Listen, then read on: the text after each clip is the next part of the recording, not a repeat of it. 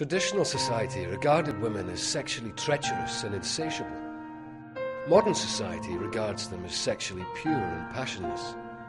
Now we have the science of sexology to discover the sex truth. But they've barely begun to enlighten us.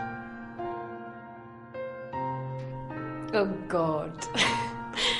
What would my sisters say if they heard me? If they saw me?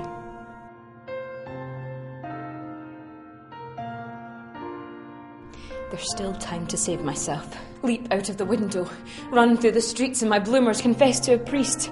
Dear Father, I am at the mercy of my flesh. It speaks to me at night. I cannot tame it, even though hell waits for me.